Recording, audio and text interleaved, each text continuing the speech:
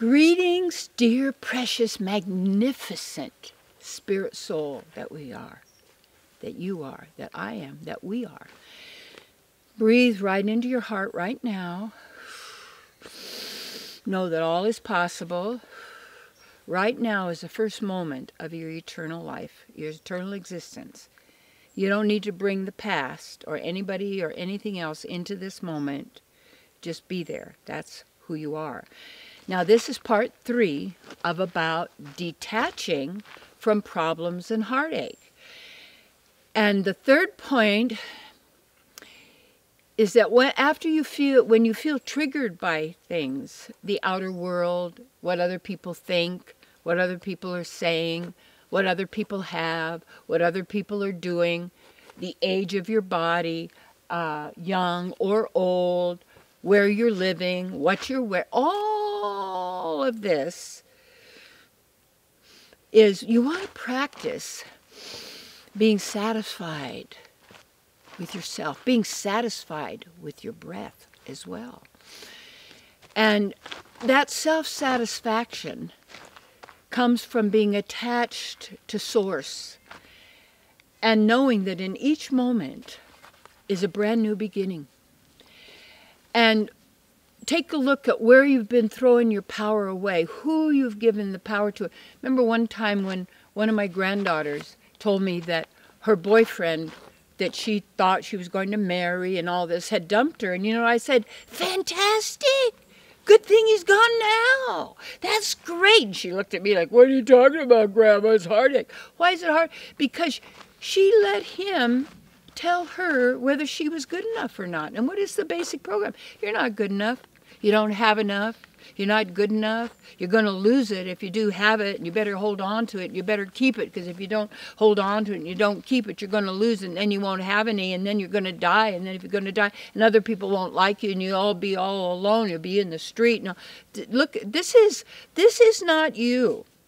This is that artificial mind, you might say. It's a hack of divine mind, if you want to call it that. It's a place where you put your value on what you possess and have, what you're attached to. It's like when you're attached to your religion. And I don't mean the teaching, because you see, you can find truth anywhere and everywhere when you know how to perceive truth from false. Well, I have my truth. Now, get over this new age stuff. Get over, old age, new thought, old thought. It's just thinking. And you're beyond thinking. You're a knower.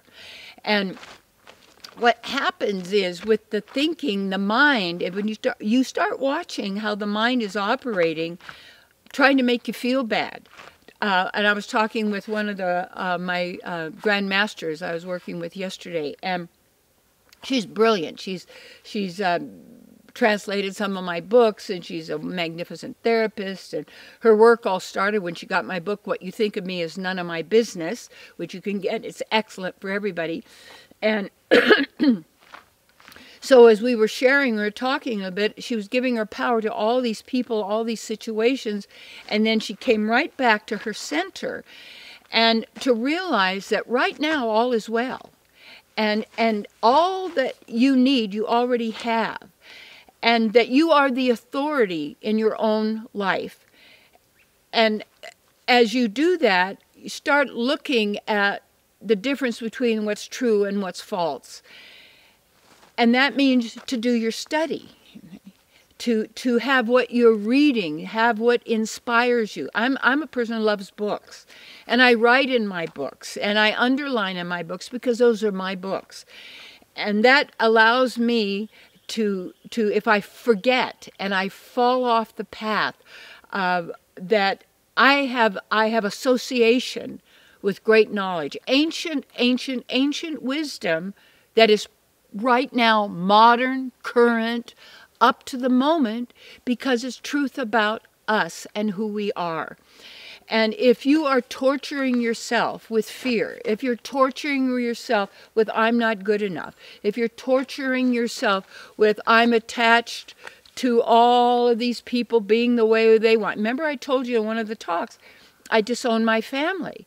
Now my relationship with all of my family members is so much better. It's just magnificent because I perceive them as people, as individuals, and I know who they are.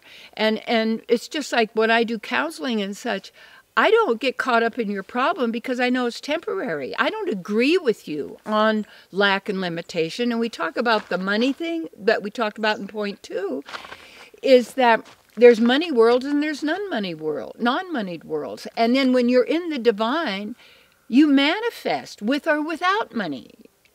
If you could really grasp that, you're a manifester.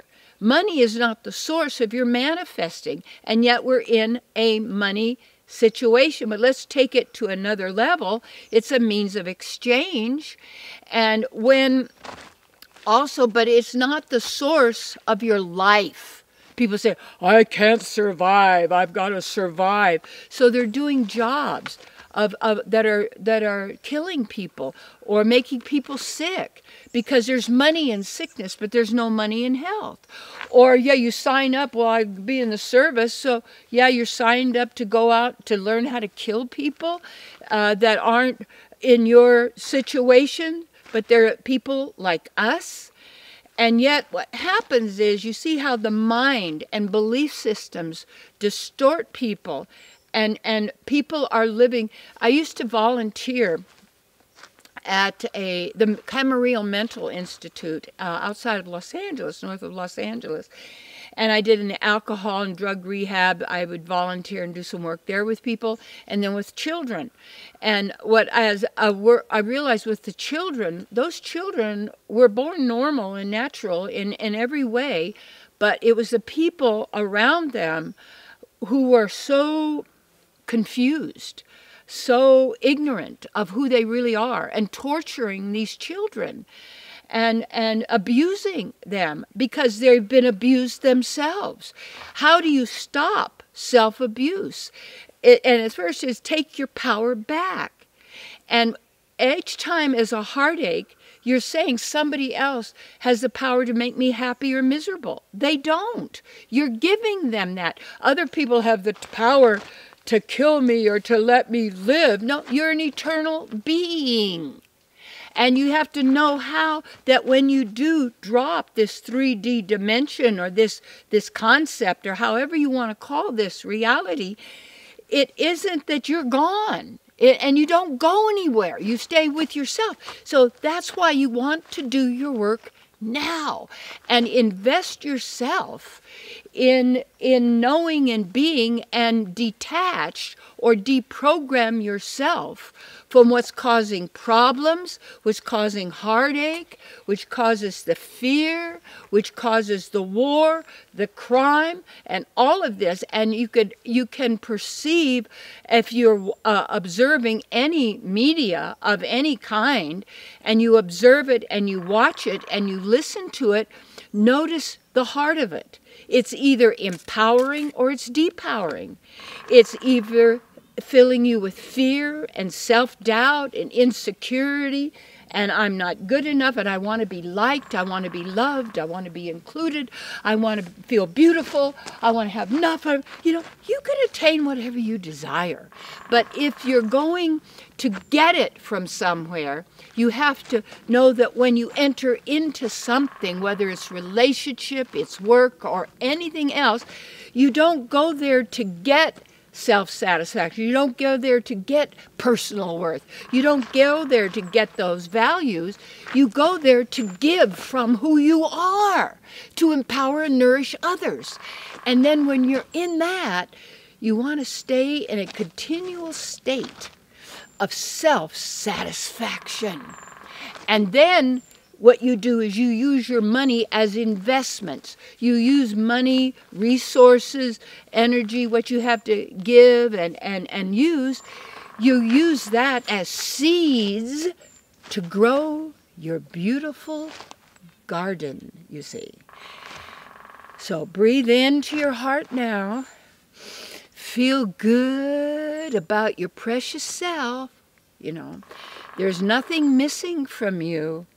You're whole, complete, and perfect. Not what you think you are, but who you really are. Own your power now.